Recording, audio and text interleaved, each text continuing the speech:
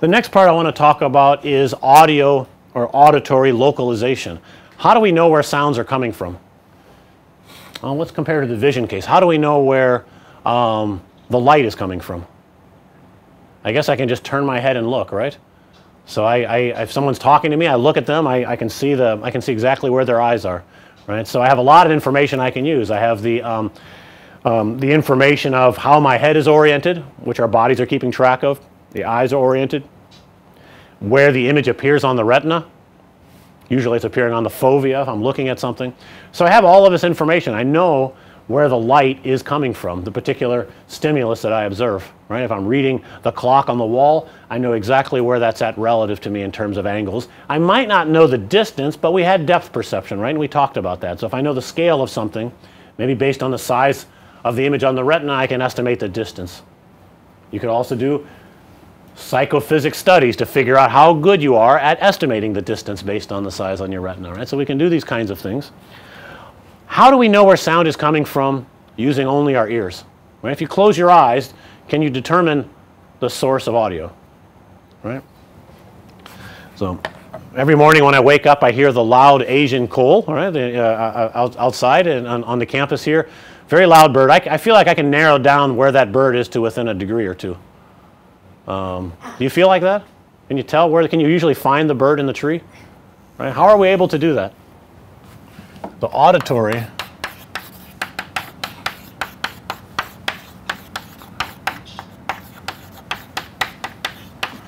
auditory localization is a very important part of perception.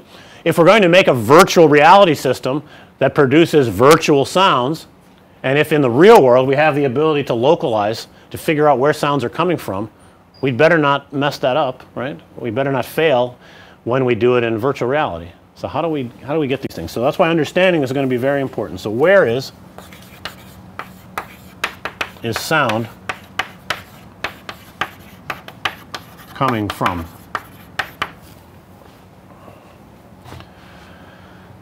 We can generally think of 3 coordinates for that. Let me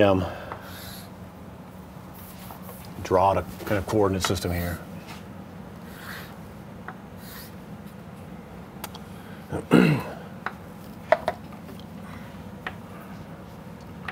Suppose this is the location of the ear, for example, and we have some distance d that the source will be from the origin, and then project down into the plane here.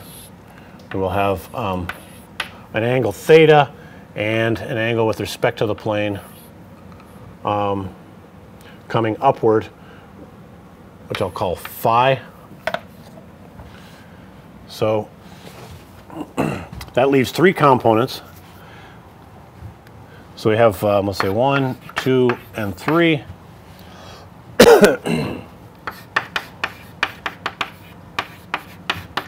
The horizontal plane direction, which is called azimuth,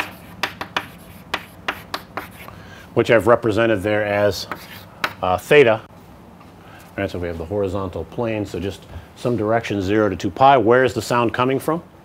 This seems related to yaw in the coordinate systems we've been talking about for head transformations. We have vertical.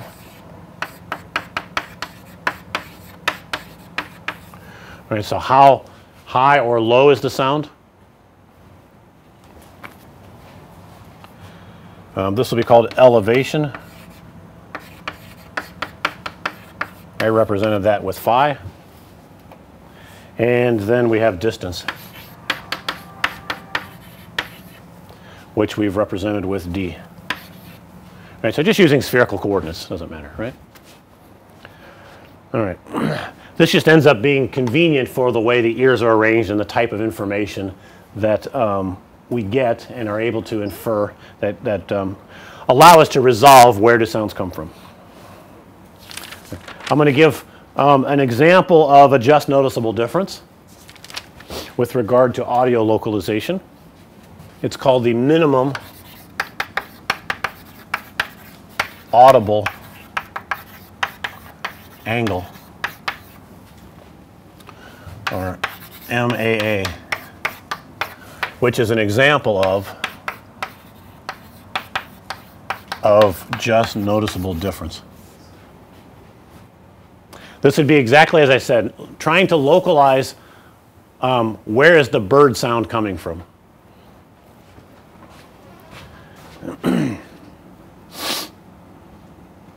And so in terms of the azimuth, so we have the head,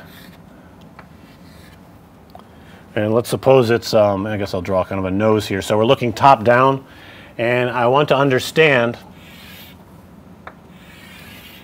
what's the smallest angular change here, delta theta, that can be detected.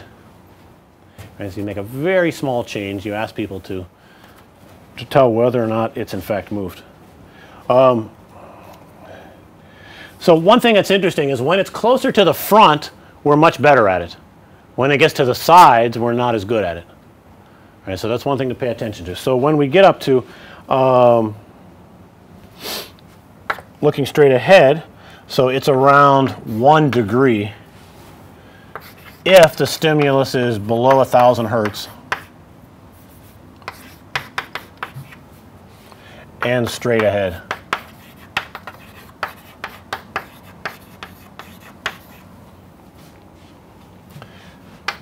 It's around 5 degrees to the side. There's some exact plots in the book that contain much more information, but I just want to give you the general idea. To point out that just based on the geometry of the ears and the way the sense is developed, there's no simple answer. It's not always 1 degree. So it depends on the frequency. It depends on where the location is. So once you go over to the side, it goes from 1 degree up to about 5 degrees, and it still varies depending on how far over you get to the side. Turns out that we are terrible, perhaps completely unable to localize the direction of sound around 1,500 to 1,800 hertz on the side. Right, so if we have sources on the side, we have a very difficult time localizing them in that frequency range. So there's no simple answer, right? You have to take into account the frequency and where the direction is at relative to your head, and then you can answer questions about the minimum audible angle. So how much can you change the direction of the sound source and still be able to tell that? So I find that interesting. So if you were going to try to reproduce that in virtual reality and wanted to do some experiments, you could have people put on a virtual reality headset, close their eyes, listen to where the sound is coming from, and see if you can match that from the real world. Maybe I record the Asian coal making its sounds, and then I try to somehow reproduce that in a speaker system and see if I can get humans to respond and give minimum audible angles in the same way, right? That's how you would know if you've done it right. Knowing that you've done it right in audio seems significantly more challenging than with video, right? In the visual case, you look at the images and you say, oh, I see pixels, or oh, the colors don't look right, right? It's very easy for us to just give simple feedback and make some kind of heuristics or hacks that seem to work well enough. Here it may be quite complicated. Things might sound okay, right? It may sound all right, but you might not be completely sure unless you've done systematic experiments to make sure that you've reproduced the sound in a way that's as close to possible as in the physical world. Now remember, in the case of visual, we had depth cues, for example, right? So for depth cues, we had monocular depth cues and binocular depth cues, correct? And I said that we tend to emphasize binocular depth cues, and I really had to emphasize to you the monocular depth cues.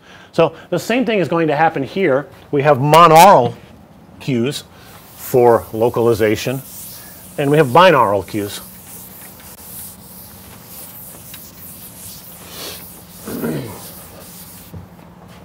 So let me go over some monaural cues.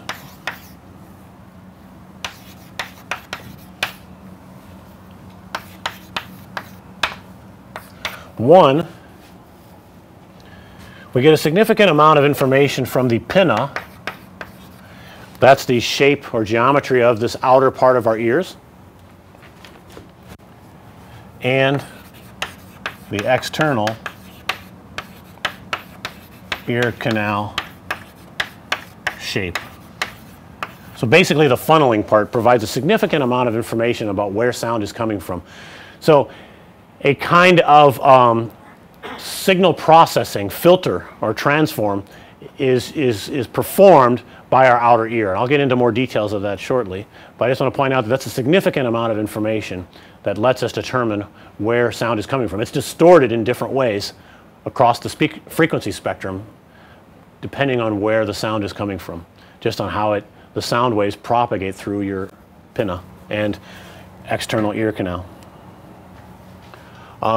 2, the intensity decreases by the inverse square law. We talked about that in tracking systems for light.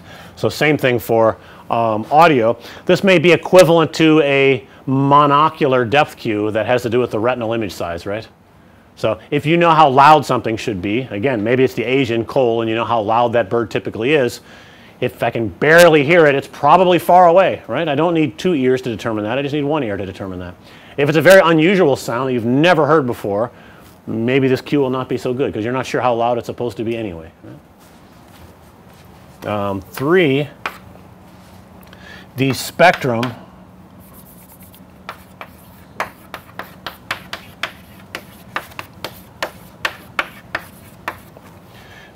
of sounds. So it turns out that when you look at the frequency spectrum of sounds, lower frequency components tend to travel further through air. So if you hear thunder in a lightning storm, I think we had one last night, the thunder, when it's very far away, just sounds like a low frequency rumble. When it's very close, you hear the high frequency components. So that is a distortion in the frequency spectrum that gives you a cue as to how far away it is. Right? So low frequency travels further, or there's less dissipation, let's say, for low frequency as there would be for high frequency. So that's a kind of distortion. It's as if there's a kind of filter applied to it. And finally, there's direct versus reverberation energy.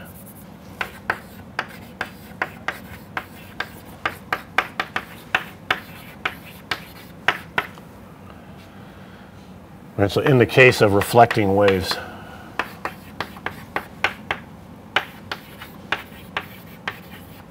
right, reverberation energy. So as I speak in this room, my voice is bouncing off of the walls, tables, off of you. There's reverberation energy. So that's causing phase shifts in these waves. So you're hearing multiple versions of me at different times. Do I seem to be echoing to you in the room very strongly? Not really. Not too much, right? You can hear echo in many cases, right? But I don't think, it doesn't seem like, unless we were in some enormous church hall, for example, you may hear some echoes because it's a large amount of distance that the sound waves have to travel before coming back. You may perceive this kind of temporal displacement. So you may hear second, third echoes coming back as I talk. This leads me to give you an interesting example. So remember that we had optical illusions, right, for the case of the visual sense. Shouldn't there be audio illusions as well? Right? Have you ever heard of any audio illusions? Let me give you a simple audio illusion that's related to reverberation. It helps you to understand this cue. So let's put up some stereo speaker system. So I have a speaker here, and I have a speaker here.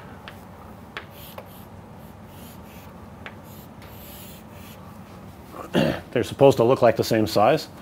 And let's say we put our head here in the middle. Right, so we're listening to sounds from the speakers. We do this all the time, right? So I get some kind of stereo sound. Let's suppose I just transmit the same sound to both speakers. Just don't worry about stereo separation. You're listening to some kind of music. It's really mono music separated, and I'm just putting the same audio track out to both channels. So I have a left and a right track. I guess maybe that's the left track and that's the right track.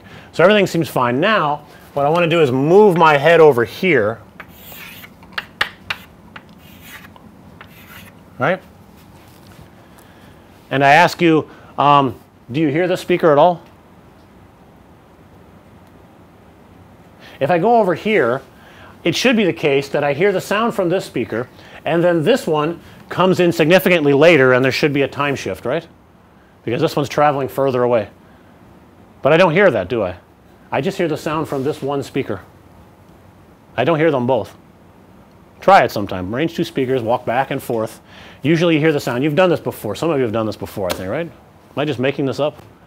You tried this before? You ever notice this? You get really close to one speaker, you hear only that. You get out into the perfect place, and you hear both of them. You're like, wow, this is perfect. This is where I'm supposed to be. Then you get over to the other speaker, and you only hear that one.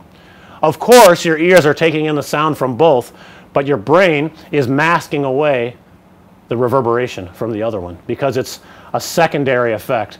It's essentially, it's perceived as the same audio, but it's time shifted, and it's lower amplitude, so it just gets masked away. It's an audio or auditory illusion. You don't hear the extra echo from that or the time shifted version of that that's falling onto your ears. If I were to suddenly, while I'm over here, turn off this speaker, of course I would hear that one, right? But you don't perceive it at all when you turn this one on. So auditory illusions. Right, questions so far? I want to talk about binaural cues now, right? So just like we have stereo with our eyes, we should have some kind of stereo with our ears. Another interesting part, if we want to compare to eyes, is we had a vestibulo-ocular reflex, don't we? Shouldn't we have something like a vestibulo-oral reflex? Or not? Why don't we have that? Some animals can rotate their ears, right? And so I think horses can do that, for example. Cats can do that. So if you could orient your ears, then you should be able to also have your vestibular signal connected to that from your vestibular sense so that you could orient your ears to keep them pointed at some audio source, right? We don't have that. We can't even reorient our ears. But some animals can do that. So I'm just pointing out some of the interesting differences. I think it's nice to compare these and understand the differences. So we don't have a vestibulo-oral reflex. Could have happened, but did not seem so important for our survival, I suppose. All right. So let's go to binaural cues.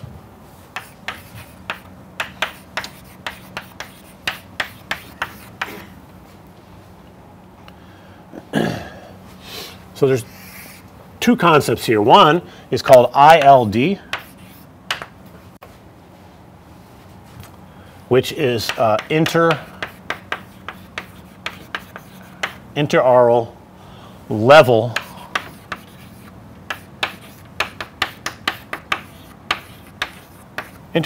differences. One thing that becomes very important is what's called the acoustic shadow of the ear. Right, so if I'm facing this way, and if one of you were to speak, it's much louder for this ear than the ear that's in the acoustic shadow, right? So just as if it were light, the sound waves as well, due to some diffraction, I may get some bending around the corner, due to reverberation off the board, I'll hear more, but generally speaking, the sound should be louder for this ear than for this ear. So that's interaural level difference. So that is one very important binaural cue. These are just like the back faces when we talked about rendering, right? And the other one is ITD, which is interaural time differences.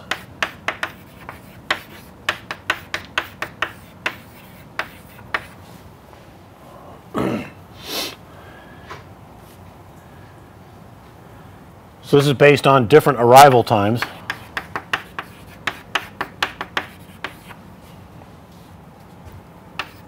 In the ears. Just for reference, the distance between the ears is about 14 centimeters, depends on your head size, of course. But so there's that amount of distance maximum, and you think about a sound source, right, maybe coming from 45 degrees away from center, and it hits this ear first and then this ear. Right? So based on that time difference, believe it or not, our brains, our neural structure is resolving that temporal difference, and it's measuring that temporal difference or the phase shift between these waves that are coming in, and it's using that information to determine where the sound is coming from. What I find really interesting about that is that the same thing has been done in engineering for a long time. So if you've studied sensing systems in engineering, this is called, so in engineered sensing systems,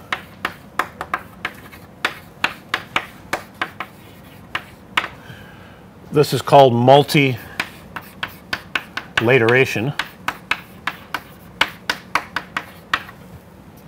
using what's called time difference of arrival, or TDOA. So if you want to read about the engineering of these systems, you can go ahead and explore it this way. Just look up multilateration and time difference of arrival.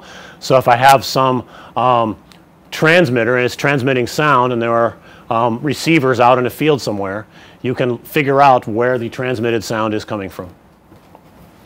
Interestingly enough, this was even used in World War II. It's called the DECA system for submarine localization from World War II. So you can look that up if you like as well. Let me say something about the geometry of that, and then we can take a break.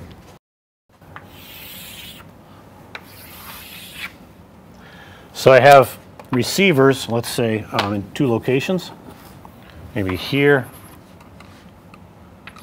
and here. So they have some distance between them. As I said, it's about 14 centimeters for human ears. Maybe make that a little bit better. They should look like they're, I'm kind of through the center here, so about here. Ooh. All right. Oh. And now there's a sound source somewhere in the space. And then we want to look at,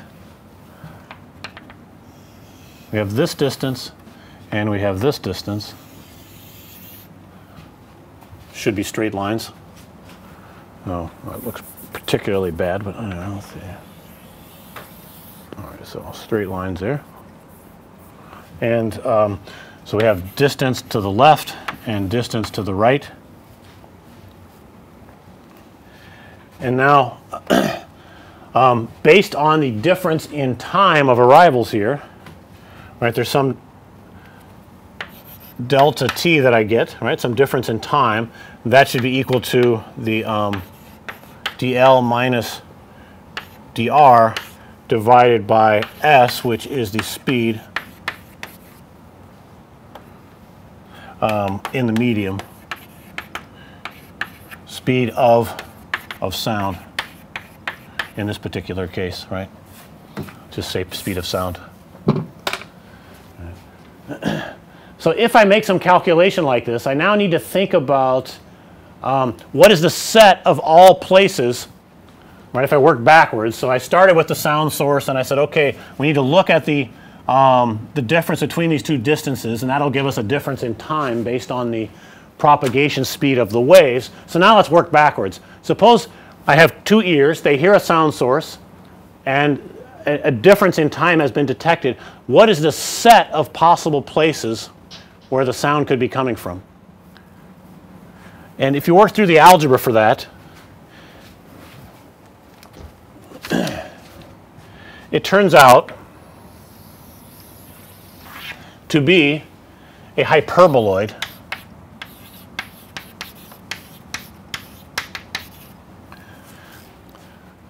and generally, you may remember from basic conic sections and analytic geometry, hyperboloids come in two sheets.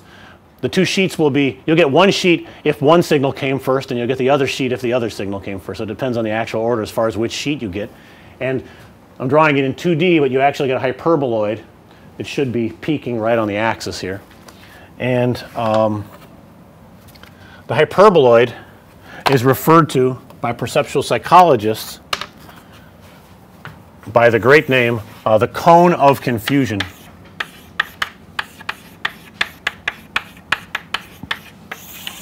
Right? So this is the cone of confusion. So there's a cone-shaped region, hyperbolic cone, over which you cannot localize any further using only interaural time differences. Now, one thing I find fascinating about that is that we can, in fact, determine where sound is coming from inside of the cone of confusion. Now, part of that's because we're using interaural level differences, but part of it is because of some more information that's coming later. But to give you just a hint of it, it has to do with the pinna. So we can do more information. But if you're only looking at interaural time differences, you have a cone of confusion, a region within which you cannot distinguish any further where the sound is coming from based only on this time difference of arrival of the sound waves. Questions about that?